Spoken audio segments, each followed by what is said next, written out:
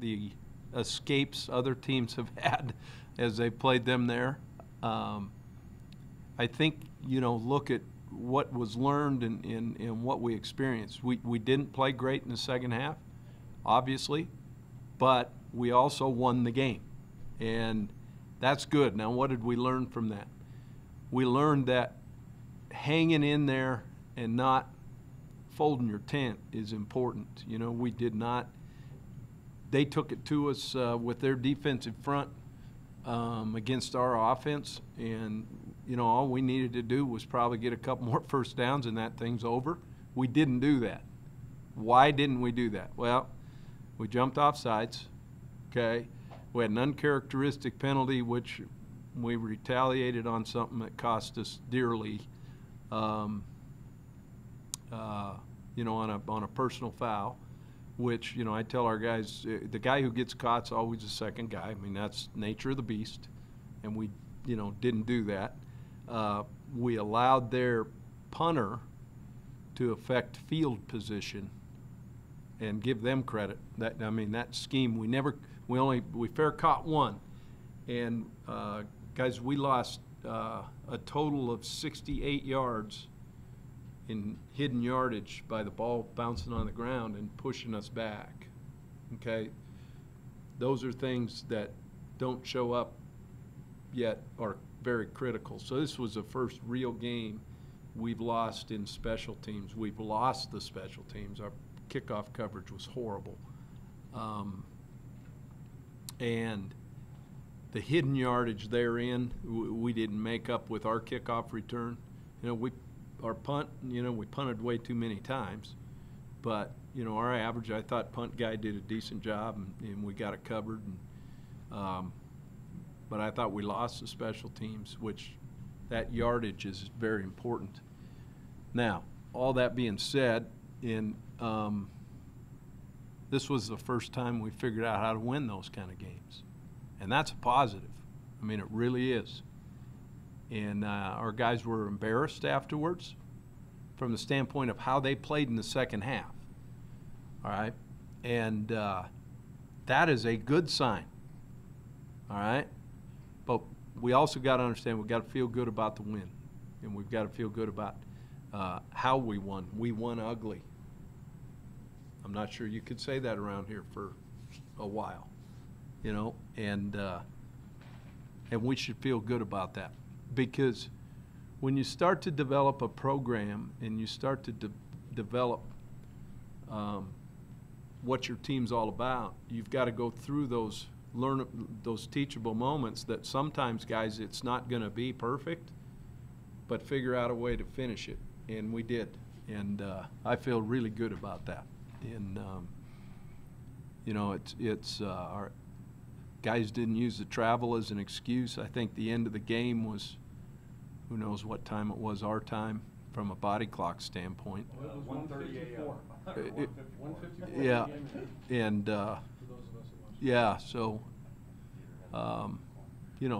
there's some good things out of that, and I thought we handled the trip well, and you know what, it was good. Now, what do we glean from it? Okay, the understanding of we control what we allow to happen. And what I mean by that is they took it to us up front, and we didn't do anything to control that. We gave up some big plays. I mean, that's a story of the season.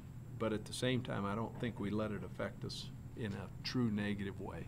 And you know what? We competed to the end, and as it turned out, we got the win. So what do we learn from that moving forward is, guys, we're making huge strides as a program when it comes to the tangible results. And now as we move forward to this game, it's going to be a different time. We've been playing at home in the afternoons. Now we're playing at night. We're playing, obviously, a team that, yeah, they've had a couple losses, but guys, they've lost some pretty good ball squads, and you know, a team that is a perennial champion and knows how to win and knows how to take care of business, and are going to come in here after their coaches had an opportunity to get all over them to prove a point. Okay, so there's even more motivation for them moving forward to come in here and just knock the heck out of us. Now, how do we approach that, I think, is really the important thing is. And you know, if you were just to look at it, I think they've beaten us the last 2 years 638-4 or something like that. I mean, it wasn't even close, right? Year before I got here, it was 100-0, and last year was 200-0. I don't know. I mean, it was that bad, okay? So let's face facts, right? So if you're a guy that's been involved in that, you show up and say, God, not this again. You know, I mean, you know what happens when you get taken outside, backside of the woodshed is your dad's going to beat the heck out of you, right? So now we got to play this team in blue that is going to come and take us outside the woodshed because they did before. Okay, guys, so let's face it, we lost this game. Okay, let's move to who do we play next? Who do we play after Boise? Nevada. Okay, let's talk about Nevada. All right? Is it Nevada or is it Reno? Reno, right? Reno. It's Reno. UNR, right? Big Sky Conference team. But they call them something. So that to me is the question. So do we show up? Because, you know, based on history, we don't belong on the field with these guys. Okay? So let's talk about the next opponent. In fact, I think we're upstairs actually getting ready for Reno right now because this one's already lost. It's interesting because, guys, this isn't the same team that showed up the last 2 years. This is a team that our team, meaning, you know what, they're different. They care about each other. They understand what it means to go compete. I'm not saying we're going to go win the game, but it really shouldn't matter. It should be about how we're going to win practice this week. It should be about how we're going to win each play. That's the mindset. And guys, it has nothing to do with the opponent. It has all to do with what we can control, and that's us. We can't control what kind of pressures they're going to run. We can't control what kind of trick plays they're going to run. We can't control that. That's what they do. But we can control our mindset as to how we're going to prepare, our mindset as to how we're going to work given what we have game plan-wise and how we're going to execute it, and the emotion that we're going to play with. I felt good in this last game the way we kind of came out with the right mindset and how we hung on, to be honest. I'm okay with that. And that's part of developing. Now, the next step is, are you satisfied? Are you going to be scared? The big monster's coming in here, and they're going to take you outside the woodshed and make it 400-0, right? There's the question. We'll find out. We'll find out at practice. That's where you find out. You talked from this last game, your guys were embarrassed about the way you played in the second half, but do you think you made strides in being more resilient, playing play, forgetting the next play, going to the next, not letting things add up to where you would have lost that game in the past? Yeah. Held on. And I never got the feeling even, you know, from an emotional on the sideline, like it was, oh, here it goes again, you know, and I didn't ever get that. And I don't think anybody in the stadium got that, to be honest with you. Give them credit. I mean, they played their tails off now, and they seem to get stronger as it went on. Now, that's a credit to them. But when you go back and evaluate the film and we look at it, you know, was it something they did or was it something we did? Yeah, but did you feel like you were more resilient in that fact? I mean, you No did doubt. not let things add up to There is no doubt about it. And I thought we got pressure when we needed it. You know, we caused them some issues. We made some plays in pass coverage because of that, and we created some turnovers that, you know what, were huge. You know, DeAndre's interception, obviously Max, you know, fumble recovery, KPL's interception. Anytime you can do that, you know, creating turnovers. Now, we shot ourselves in the foot, obviously, with the interception, and, you know, the big returns, which are like, those are game changers. You know, anytime they can drastically alter field position, that's where our special teams let down. And I'm disappointed in that. Now, we had some new bodies in there a little bit. That's not an excuse. They've got to pick up the flag and go.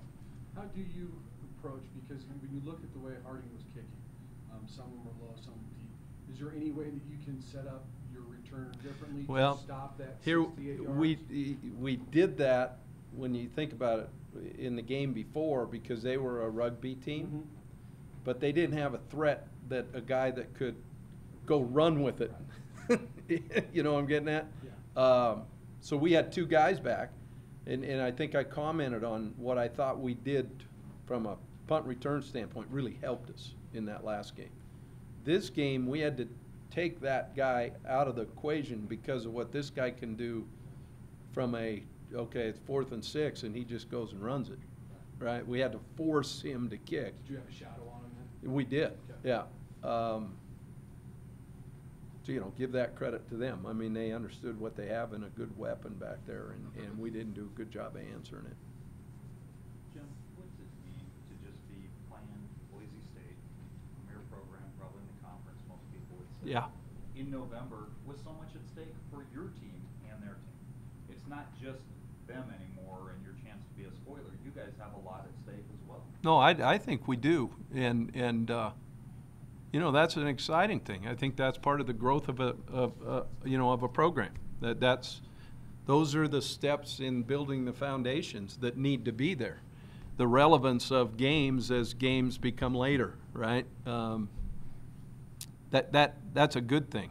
I mean, that's a good feeling. That's a good thing to learn from as we move forward.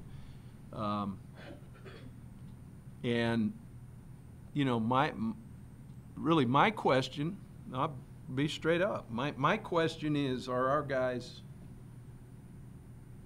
scared of this opponent because of the history? Okay? You know, they're going to have obviously come in here with a whole different resolve than they would have if they were coming off a big win against BYU. Okay? They're going to, you know, this is exactly from a coach standpoint when you're in Coach Peterson's shoes, all right? Because he definitely has their attention this week in practice, correct? Yeah. So now all those little things that were happening are now a focus. So now they come in here saying, no, we ain't letting these guys, you understand what I mean? So, I mean, he's sitting over there licking his chops. I got this right where I needed it from a conference game standpoint. And they're still saying, you know, hey, we get this one, now boom, we move forward and we go win our side and then go beat Fresno in a rematch, right? Do you think the way that your team performed against Alabama, though, had an influence on how they're looking at this game? Because if they could go out and, you know, in Alabama and do what they did, Yeah. and then you have it at home here, do you think that helps them? I think capturing that mental intensity and energy and focus is something that you have to go say, we've done this, okay, now. Will we, you know, where that deal, man, you're playing in front of 102, Bryant-Denny Stadium, #1 team in the country, national television. I mean, there's a lot of those things that come into it that says, you know, boy, I got a chance here to really, right? Now, this is an opponent that they should be familiar with, right? That has beat them 528-3 the last 2 years, right? Is that something? I don't know. I mean, after, let's put it this way. I think both scoreboards, I think here, the opponent side, and there, the home side, the electrical company saw a surge in power that day, right? So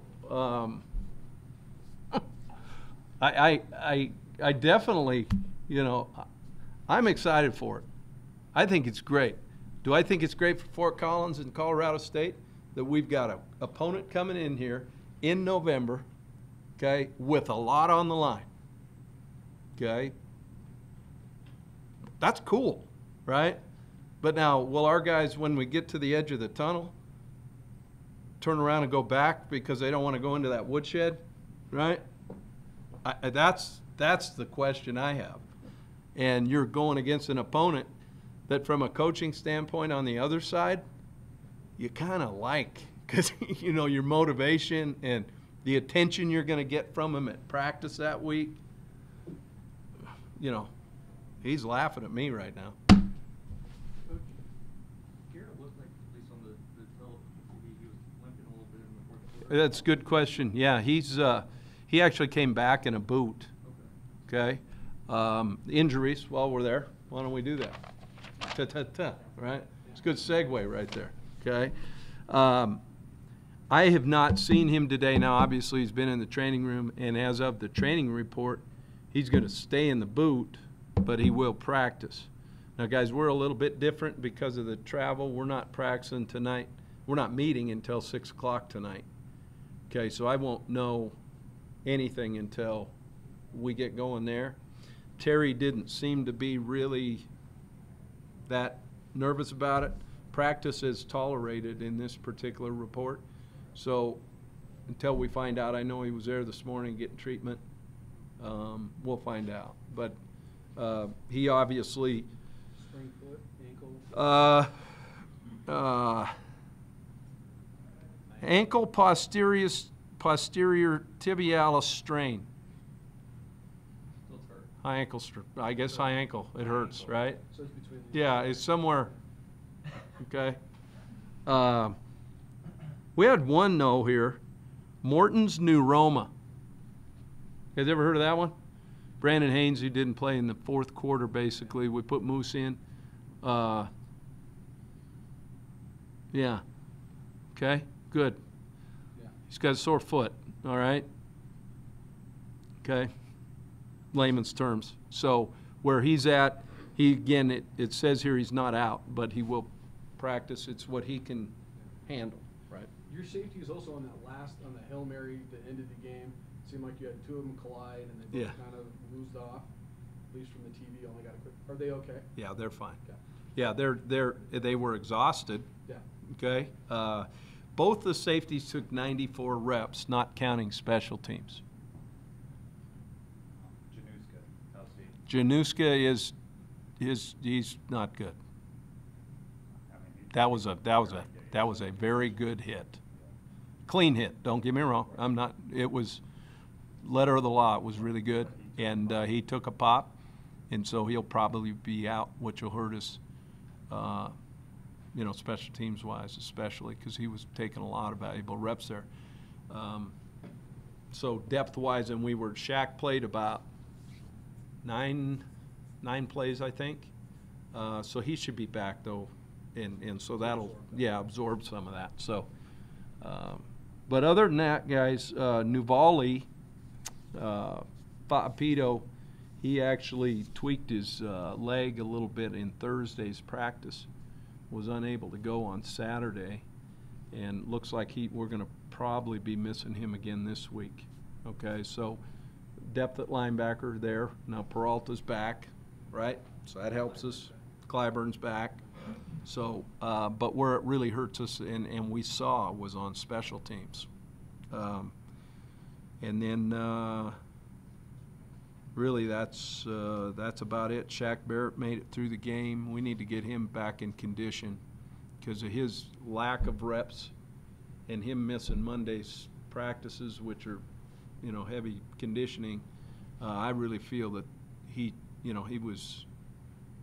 was tired in that game.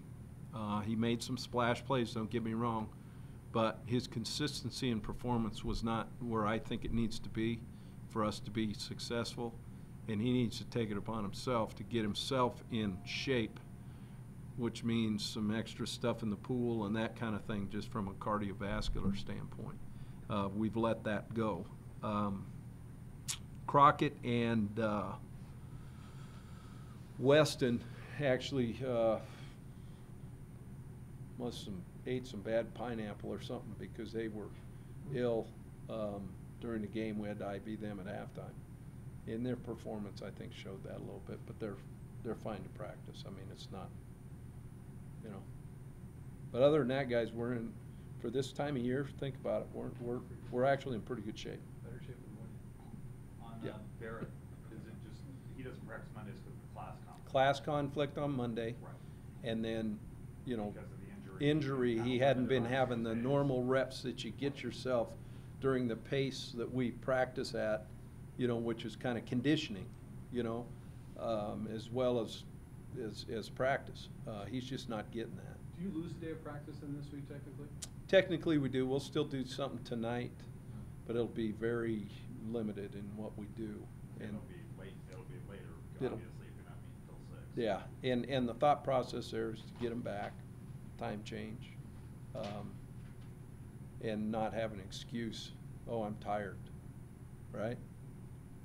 So, segue from Barrett, one of the premier defensive players in this conference. You also are going to face one of them this weekend Yeah. in Lawrence. Yeah. You talked a little bit about, you know, Keith Smart when you played him as a linebacker and how disruptive he could be. Was Lawrence even more disruptive considering what he's done this year in terms of pass rush? And going against, yeah, our you know, we gave, and looking, guys, we gave up some things this week, you know, in the second half of that game, which was our strength, you know, and that's disappointing.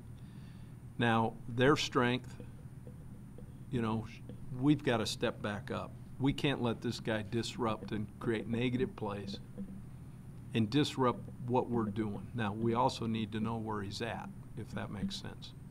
So from a game plan standpoint, you get into this, it's kind of interesting when you're game planning. It's like when you're in the SEC or in the NFL, a lot of times your game plan really is around who is the disruptive factors on the other side. I think these guys did a great job of knowing where Shaq Barrett was in this game, and you know, they were setting their back, you know, and I don't know if you noticed that, but every shift, and it was to gain an extra hitter most of the time on where Shaq was. Well, and that helped Corey, I think, a little bit. You hit it on the head. So knowing that, we've got to know where he's at all times. Do they move him around a lot, or is this going to be someone that Barrett's going to see, Jared's Yeah. going to see all day? I think he'll see most of him. Okay. There has been some, but basically he's a guy who's got to step up his game and accept the challenge. Is he a guy, though, that's disruptive enough it changes your pattern of maybe what you sometimes like to do because Jared might need more help? Yeah, absolutely. Do We've you feel good about Jared with him one-on-one?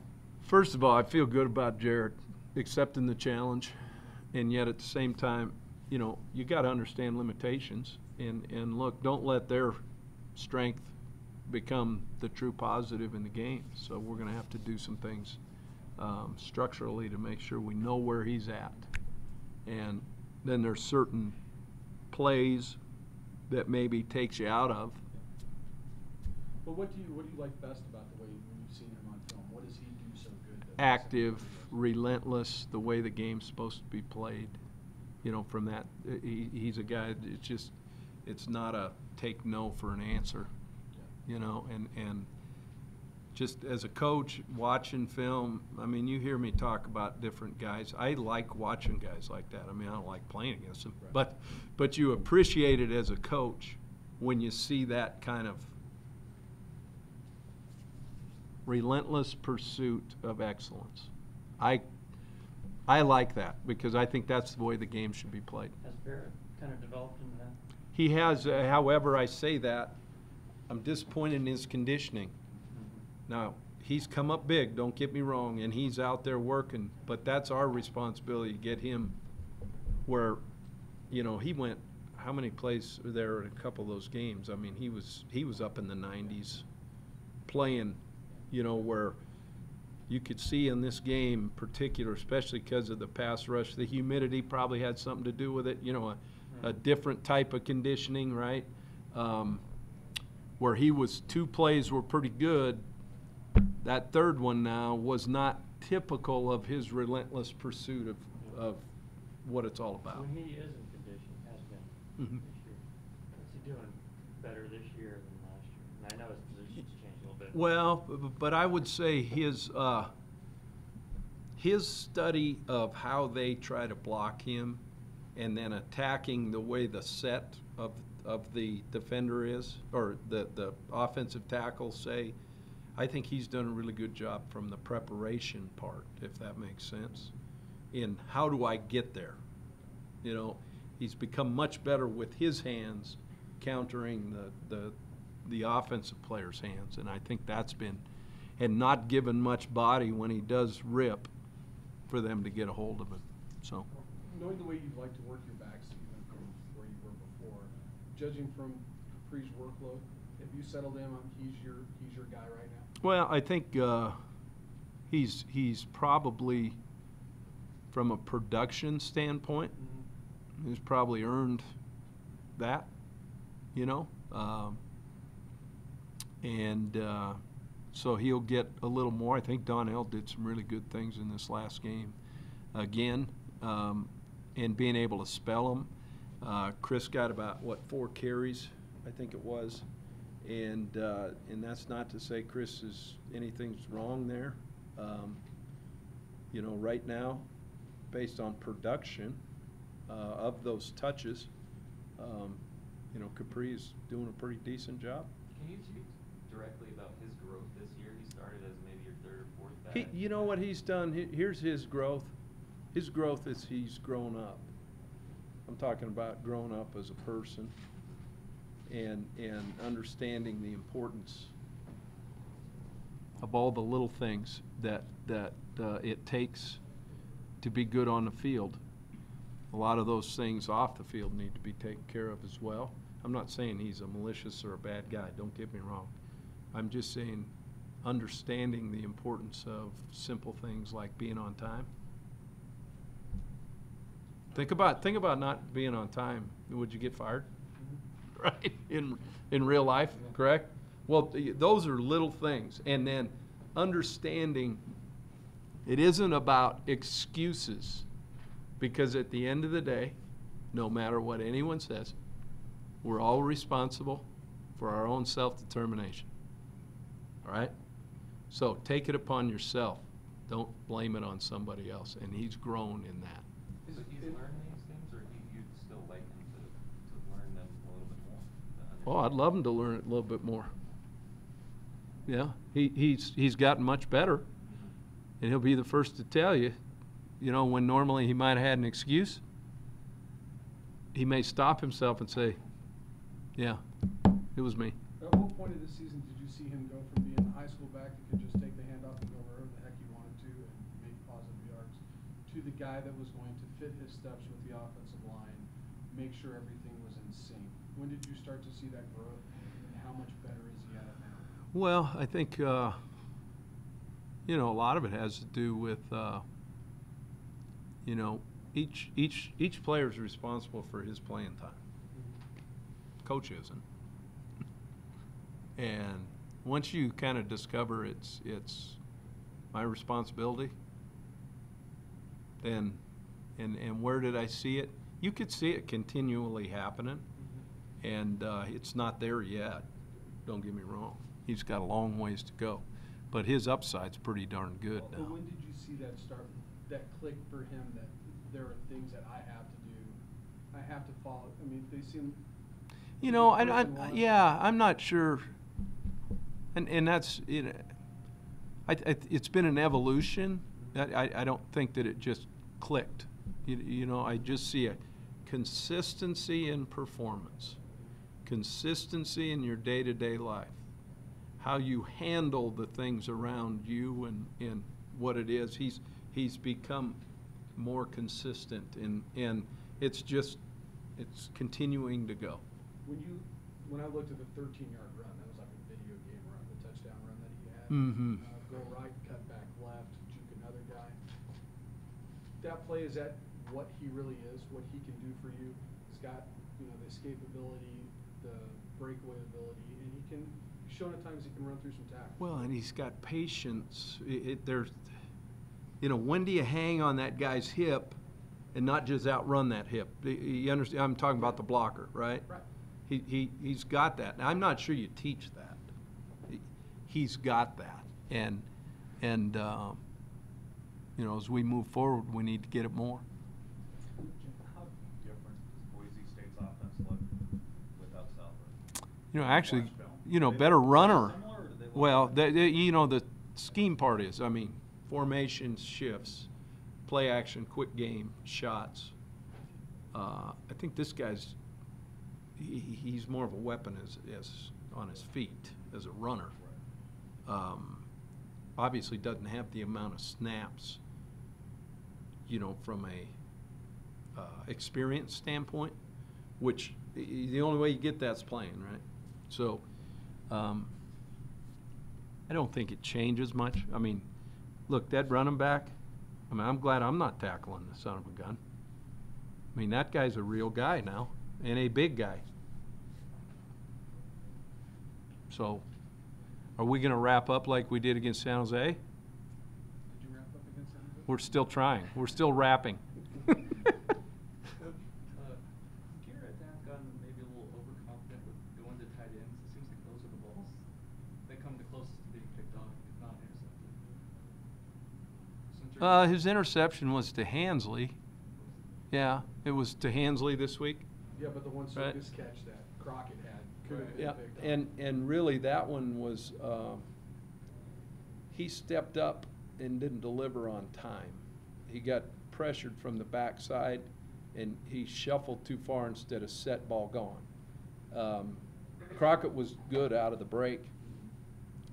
Now, to answer your question, if he is, he's wrong, okay? All right. I don't see it that way, but right now he might be hanging on the primary when they're the primary too long, is maybe a good way to put it. I thought he missed Kevon on the wheel. You know, I mean, he had a guy trailing him. Just throw it to the guy, right? That's all you got to do. Just throw it, you know. You know, I think you probably go back to the game before. If he puts the ball higher, it's a 6'5" or 6'6" target. That's what you want.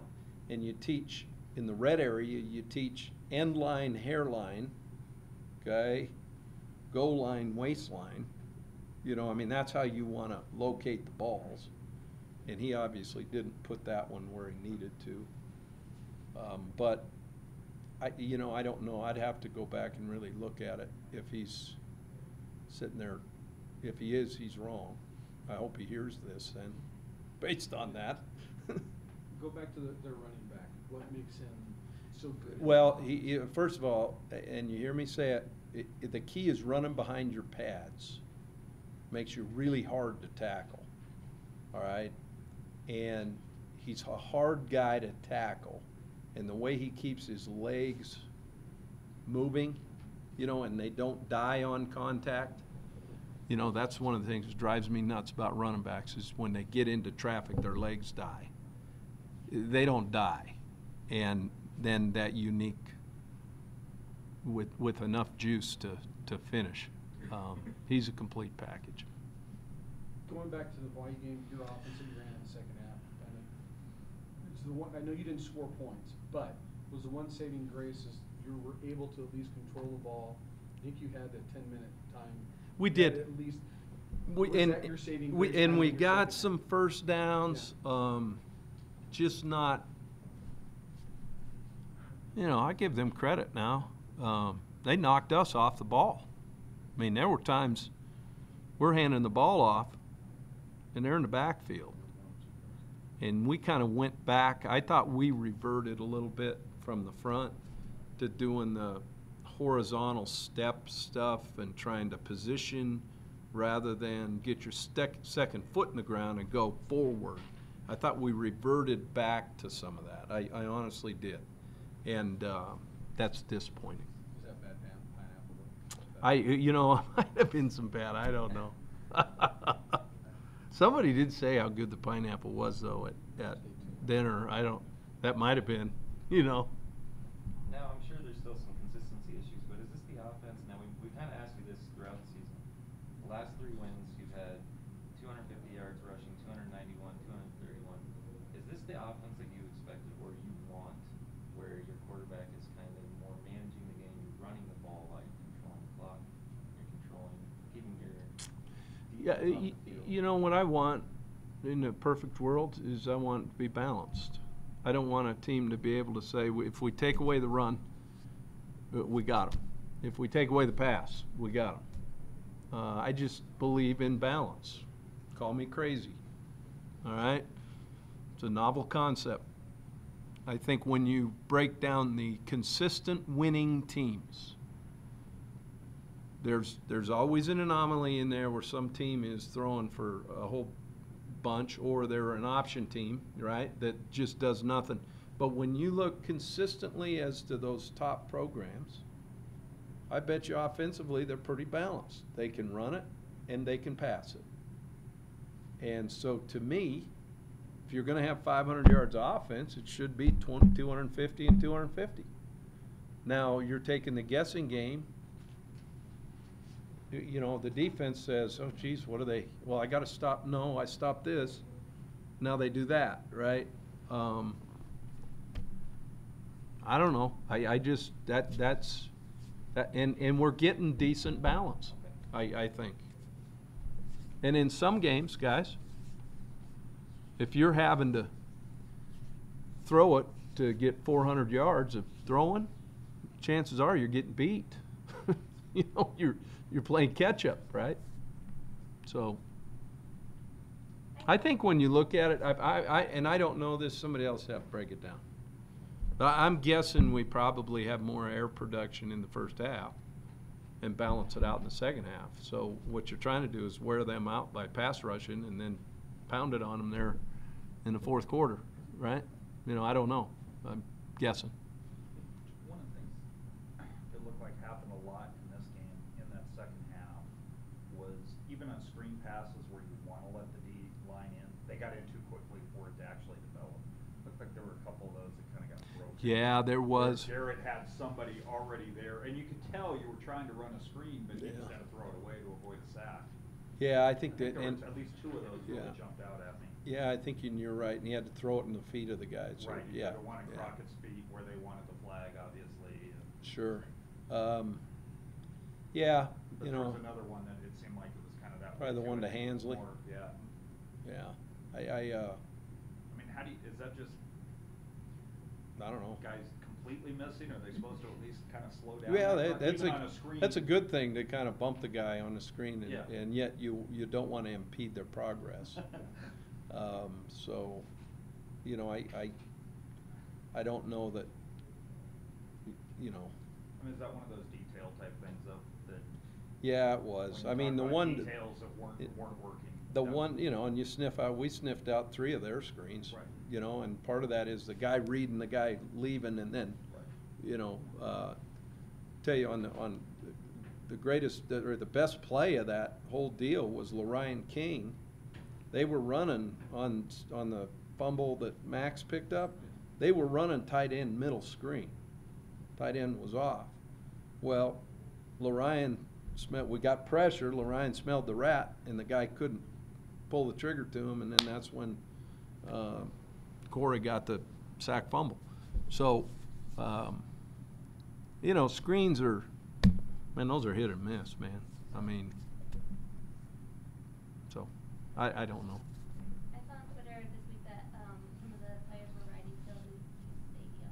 I was wondering if that's something you guys talked about this week, about the players putting it more on their focus to try to get.